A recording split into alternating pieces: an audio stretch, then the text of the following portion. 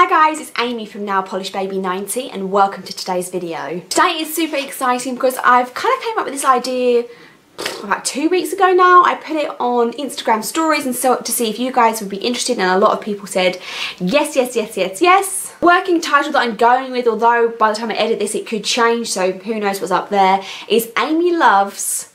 And today we're going to do Harry Potter polishes. So basically this is going to be a series. I'm not sure how regular I'll be able to do it, but I'm going to try my hardest to get this going, which is going to be me showing you polishes from fandoms that I enjoy. Because a large portion of my collection indie-wise is made up of polishes that I've bought because the polish is about something that I love. So today's series was going to start off with Harry Potter because I have a ton of polishes that are Harry Potter related, and that's part of the reason why I bought them. Some of them is the entire reason why I bought them, and other than that it was just a nice side-on bonus. So it's obviously going to be only featuring indies and they're all going to be linked down below for you. But let's have a look in my collection what polishes that I have that are Harry Potter themed. So this is divided up into 4 indie sellers in particular. So the first one will be no surprise. When you think of fandom polishes you think of Dollish polish. She's like the queen of fandom polishes. There are so many. She does so many different types. Like if you are in love with any sort of fandom or theme, she's done something for them. And there actually was only 4 in my collection that are Harry Potter polishes. So let's have a look at these ones. The first one is from the Ultimate Fandom collection or Fangirl collection, and this one is called the Deathly Hallows. I'm obviously going to be inserting swatch photos for all of these while we go. So this one is a clear base with micro glitter running through the background of it, and then it's kind of the symbols that make up the Deathly Hallows. This video may get very geeky as I talk my way through Harry Potter, so just beware. So obviously we have the circle, we have the bar glitters to make the lines, and then we have the triangle glitter as well. So it's all the little components that make up the Deathly Hallows. So I really love this one. It just looks so nice over just a black, something simple. I think I've worn it over grey as well. So yeah, we'll start ourselves off with the Deathly Hallows by Dollish Polish. I then have 2 from the Epic Deaths collection, and I think maybe that these 2 are possibly a couple of the worst characters that get killed off in the books. Definitely up there. The first one is Sirius Black, and let's just take a minute. When Sirius Black gets killed in Harry Potter, it is I'm devastated. I remember when I was reading the books, because I kind of read the books as they came out, so I kind of grew up with Harry Potter. It's British, so all of that together, I just really connect with it on a whole, and a little bit more I feel than just regularly reading the books. I feel like it was age appropriate. When the first one came out I was about 9 or 10, so I was coming up to like Hogwarts age, so I feel like I've grown up with it. And when Sirius Black got killed off, I just think it was devastating. Harry had him and then he lost him. I think it was awful. But this polish is beautiful on the flip side of this. So it's a black cruddy base with a ton of like shredded glitter, very small shredded. So it's mainly a light blue, a silver, and kind of like a gunmetal colour. It almost to me kind of reminds you of because he falls obviously through, so it kind of reminds me of what, like him, the falling, and especially how the way they show it in the film, because I think there's kind of like some blue stuff going on. So the way that he falls back and goes through there, I feel this kind of encapsulates it. So 3 coats of We've All Got Light and Dark Inside of Us. Another epic death was obviously Snape, and this one's one that I haven't worn yet, so I can't comment on coats at the moment, but this is called After All This Time, Always. And this is a black base with green and silver micro glitter in here. Snape dying at the end and that all coming out was literally the best thing. Like, to know that J.K. Rowling had planned that the whole way through all the books, and at the end to have this reveal that after all this time he was like loved Harry in a way, and he was doing it all for Lily, Harry's mum. I just thought it was just perfect. I love the way that there's so many little things that kind of bubble through the Harry Potter books, and this is one of the things that was just wrapped up beautifully. Even though he had to die, it kind of all went like really well together. So this one is After All This Time, Always, another one by Dollish Polish. Then we go on to a very classic Dollish polish, which is Expecto Patronum, which is obviously the Patronus charm. This is a white acrylic base with teal metallic glitters in it. The glitters are a variety of sizes, maybe going up to a medium, micro, small and medium glitters. Because this is a white acrylic base, it will take you 3 coats, or you could wear 1 over the top of a white. But yeah, this is a classic Dollish polish, and I feel that there's a brand that recently has done like all the spells. I think I've seen them going around. So At any point, please just leave me comments down below with more Harry Potter polishes that you guys have found, because I will happily spend all my money and buy them all. So Expecto Patronum is the last Dollish polish. We then move on to Sparklea nail polish, and this is a newish UK brand. This is my first time trying this, and this is the Dumbledore's Got Style duo. As well as doing these, she's also done the house colours, and I think she's done the Mirror of Erised as well, but I didn't pick those up because I already have the house colours that I will show you in a minute. But they've also come out with this Dumbledore's Got Style and a Fantastic Beasts and Where to Find Them duo that I will be picking up. I didn't feel like I had to rush because this wouldn't, it's kind of be in this video but not quite, but you know what I'm talking about. This one is Professor Dumbledore, so it's a indigo purpley mid-toned purple, and it's got a ton of holographic in here and also some flakies as well. This is opaque in just one coat. This is beautiful. It's slightly on the thicker side, but if it has to be a little bit thicker, it's still easy to work with, but I prefer thick and one coat than thin and not. This also featured in my Swatch Them All weeks for new indie brands to my collection. So like I say, this is part one of this duo, and this one is Professor Dumbledore. Dumbledore's duo partner is Fawkes the Phoenix, and when I saw this being released, I thought this is really a good duo to do, because I think quite a lot of the time the beasts are forgotten about. So like Fawkes and that, and it would be great to do like Hagrid with Fang or something like that. I think the juxtaposition of like man and beast is quite a nice one, because the beasts, and same with that Fantastic Beasts and Where to Find Them, the beasts and the characters like in Harry Potter are kind of not just pets or creatures, they're kind of elevated to a different level.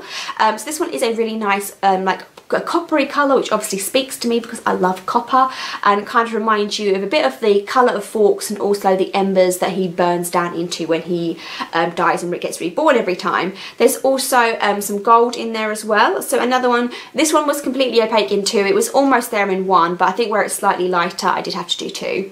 So Fawkes the Phoenix by Sparklea Nail Polish. We'll go next onto a brand that I have quite a few from. I originally did a review on this full collection a year ago. I think it was the first Polish Me royalties that I'd ever tried. And these are, we have a division, we have the house colours. Like I say, a few brands have kind of done the house colours throughout the years, but these are the first ones that I picked up, and that's the reason why I don't really pick up the house colours, because I have them. And I don't feel like I need 6 Gryffindors, 6 Slytherins, 6 Ravenclaws, 6 Hufflepuff. You know what I'm talking about. So the first one we have obviously is Ravenclaw, and this is my favourite out of the 4 house colours. It's a beautiful mid-toned blue with a little bit of a silver shimmer in there, completely opaque in 2. This one is, did they call it Ravenclaw? I don't think she did. I think she was smart. Yes, she called it Knowledge. So they called, Sarah called it kind of like the things you think about with the house. So Knowledge is representing Ravenclaw.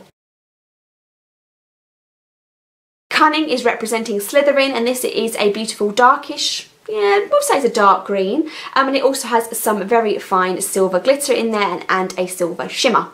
Completely opaque in 2. This one is called Cunning. I would also link to my review video down below of these ones by Polish Me Royalty, because this was a dedicated review I did on them, which, although I'm probably repeating myself right now. So the next one we have is Courage, and this is Gryffindor, a mid-tone red with a little bit of a gold shimmer and shift to it, completely opaque in 2. Are you sensing the theme here? 2 coats of Courage. Representing Hufflepuff is my least favourite from the collection, just because it was so bright, and to me Hufflepuff isn't this bright yellow neon, it's more of a mustardy yellow. This also has black stars in here and some silver hexes. So this one takes 3 coats because it's this bright neon yellow, and this one was called Loyalty, representing Hufflepuff. The other 2 that came out with that collection are these 2, and this one is called Always, and this is kind of, I think this was representing like the Patronuses, as well as I guess a little bit of Snape. I think that Always was representing of the Patronus of when we see the doe and we think that it's Lily all the way back in the first films, but it turns out it's Snape. It's kind of like a Patronus and Snape polish in all together. So you can wear this as a topper, or you can wear this by itself. It's a beautiful shifty shimmery pearlescent flaky mixture, completely opaque in between 2 and 3. Mine's thickened up a little bit over time, so now when I wear this I can just do 2, but if you get a brand new bottle I would say it's a 3 coater. So that one is Always. We then have open at the close, which is representing the golden snitch, and it's kind of like a straight up gold metallic, nothing too fancy about it. So that one again was open at the close. Since that original collection came out, I think, I'll have to go check the website actually, but I think this is the only other one that has been an add-on. This is called Felix Felicious, and this is a liquid luck, and it is a gold liquid luck looking polish. This does dry textured because it's extremely glittery. It ranges from micro glitter all the way up to large, so it literally looks not like you've dipped your nails in like a liquid gold, like a pile of gold, like in the films when they go into the vaults. It's like you've dipped your nails into one of those, because it's just so like gold and encrusted and shiny and just, yeah, rich looking. So you're going to take your 2 coats. It's going to be a textured polish to finish. This one is called Felix Felicious. And onto the brand that to me kind of started it all. These are the ones that when I first started collecting nail polish years ago, I remember seeing this entire collection by Lac Attack, and it just blew me away. It was Mischief Managed. There was 2, Magic Musings and Mischief Magic. There was 2 lots of 7, I think, and I only have 3 of them. I would love all of them. And these ones I have is Harry, Ron and Hermione. So obviously Harry is this red one here, and this one is called the Chosen One.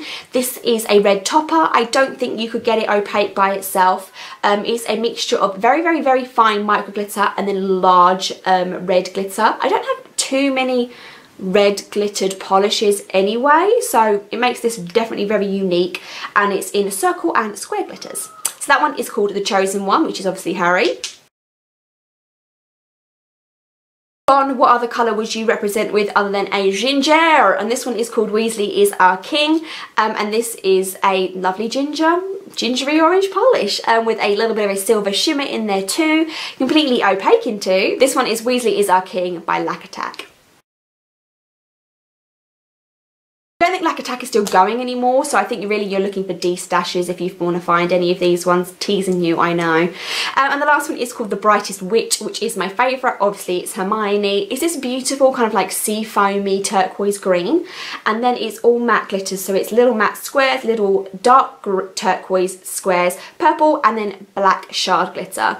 And yeah, I really love this, and I love, if you look, just Google the Lac Attack collections, they've got just so many of them. There's one that's Mad Eye Moody, there's one that's, is there one that's Tonks, there's then the houses when they come for the Goblet of Fire, there's like Bobatons and Durmstrang, and yeah, there's so many of them. If you can get hold of them, you really should, because they're beautiful.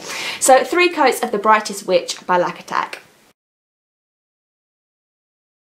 I'm really hoping that's everything that I have in my collection. I did just rummage through my drawers for some time now. So yeah, that was all my Harry Potter polishes that I have in my collection. All indies, they will all be linked down below for you. But please, if you know of any more, link them down below so I can go buy them all.